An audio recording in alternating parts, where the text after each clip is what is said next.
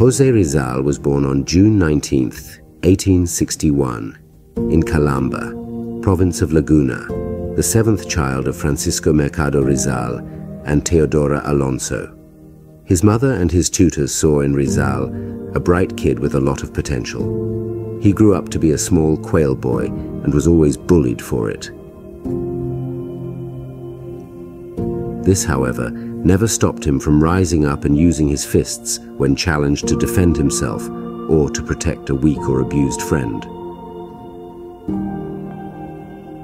The young Rizal witnessed and experienced firsthand the brutality and injustice of the Spanish colonial officials. His mother was wrongly accused of a crime and was jailed for 2.5 years. Seeing his potential, his parents enrolled him at the Ateneo Municipal de Manila, a school regarded well by the Filipinos of that time. He studied the arts and graduated with the highest honors in his class. He got his Bachelor of Arts degree at the age of 15. He was then enrolled at the Universidad de Santo Tomás de Manila to study philosophy, but later decided to transfer to medicine. Just before turning 21, Rizal traveled to Europe using money that his brother Pachano gave him. He visited several factories in Barcelona, writing to his family, "I'm making a study of various things to apply them here when I return." In Madrid, he continued his study of medicine, philosophy and letters, and the fine arts, drawing and painting. It was in Madrid that he also wrote the work that brought him fame, as well as the mortal hatred of the friars, the Noli Me Tangere.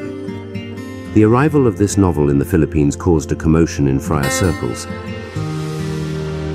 But to everyone else, his book created awareness and consciousness of everything that was happening. Rizal then returned to the Philippines against the advice of his family and friends and practiced medicine.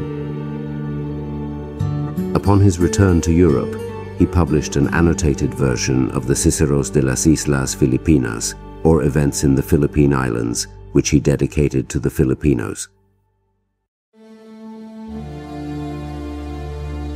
Around this time, he also wrote the sequel to Noli, the El Filibusterismo.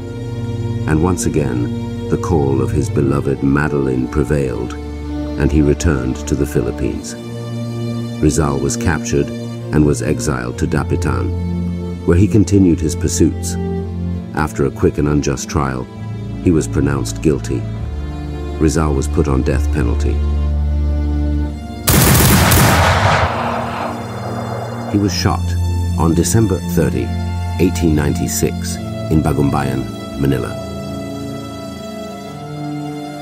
His fall, however, fueled the revolution that brought an end to Spain's colonial rule and helped give birth to a nation.